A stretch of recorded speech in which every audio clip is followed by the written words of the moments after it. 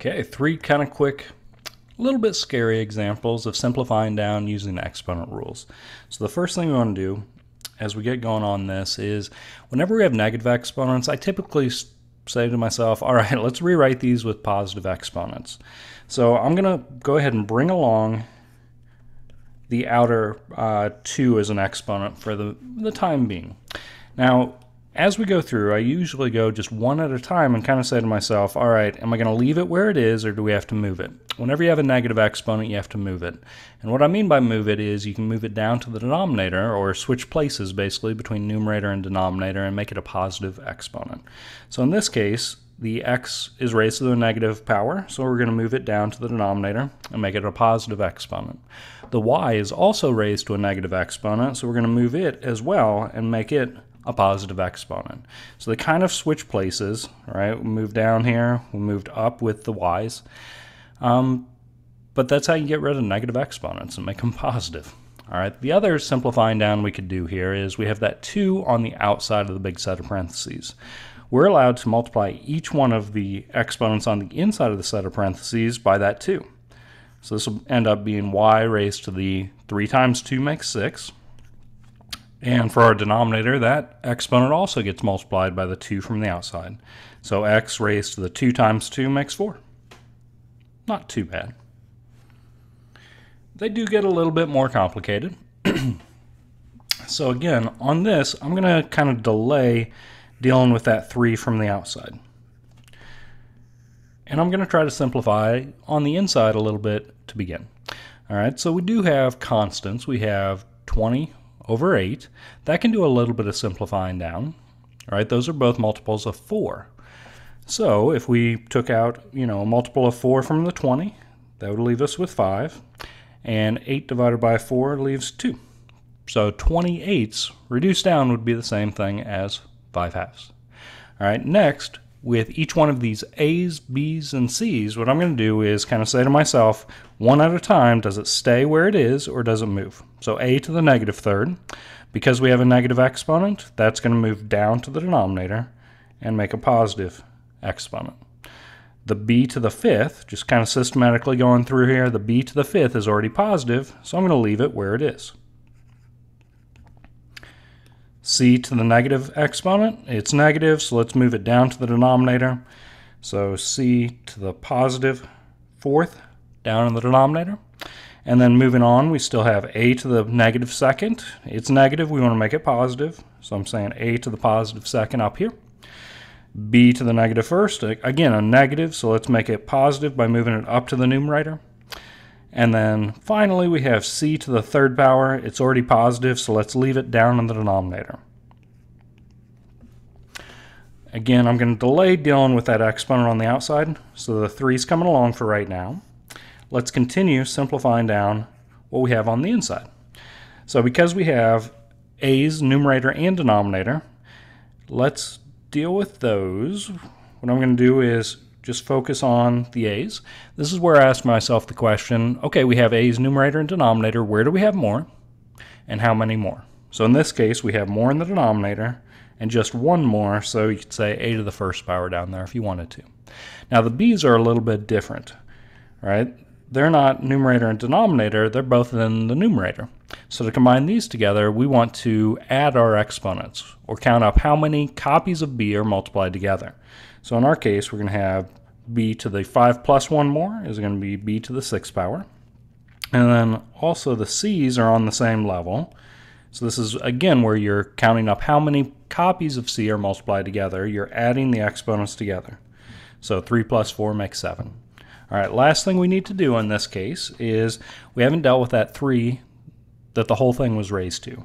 So we want to bring that to the inside by multiplying each one of our exponents by 3. Now usually students get this pretty good as far as they do the B to the 6 times 3 makes 18. Bring the 5 along, bring the 2 along. They do A raised to the 1 times 3 makes 3, and C raised to the 7 times 3 makes 21.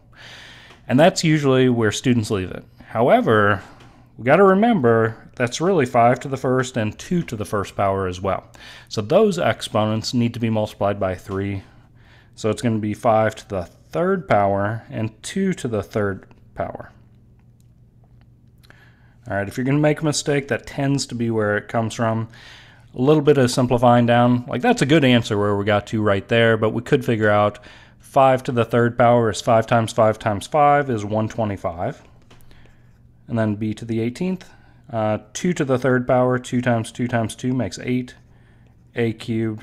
C to the 21st. And that's the best answer possible. All right, one more, and we'll call it a day. Again, kind of a complicated one. As we get going on this, we've got several steps along the way.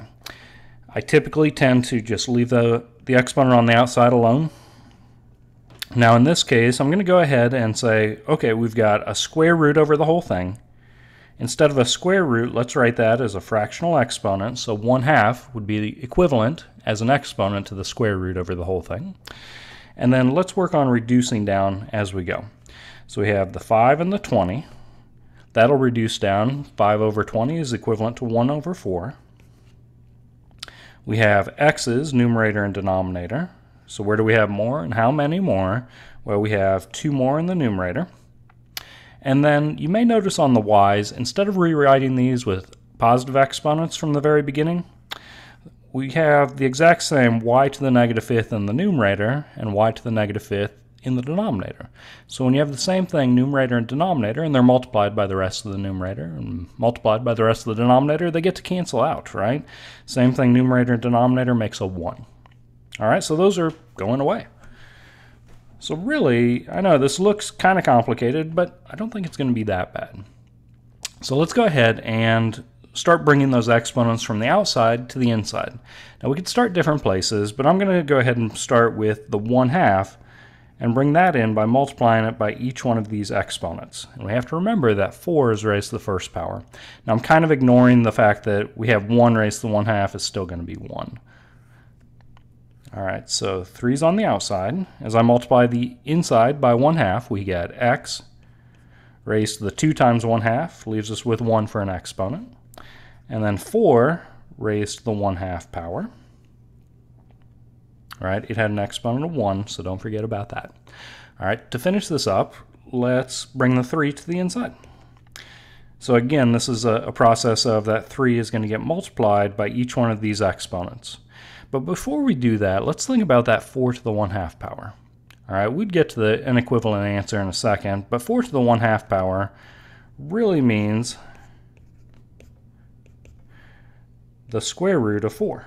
So we could reduce that before we bring the 3 in to the inside. So the square root of 4 makes 2. Now let's bring that 3 to the inside. We'll get x to the third power, 2 to the third power.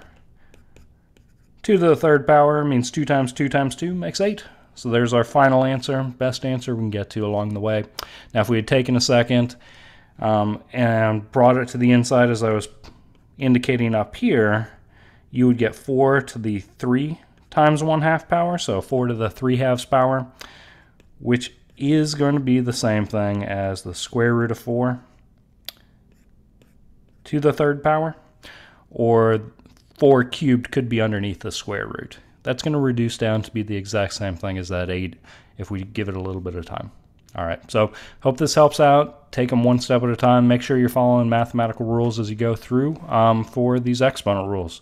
It takes practice, but it gets easier as you continue practicing. All right, good luck.